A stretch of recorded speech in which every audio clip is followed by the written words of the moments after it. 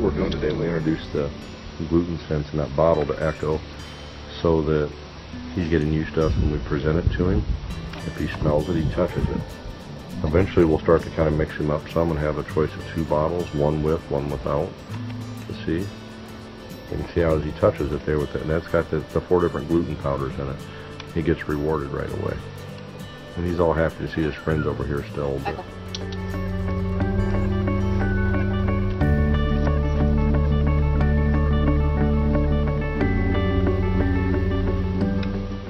this is just basically introducing him to the smell again in a different way.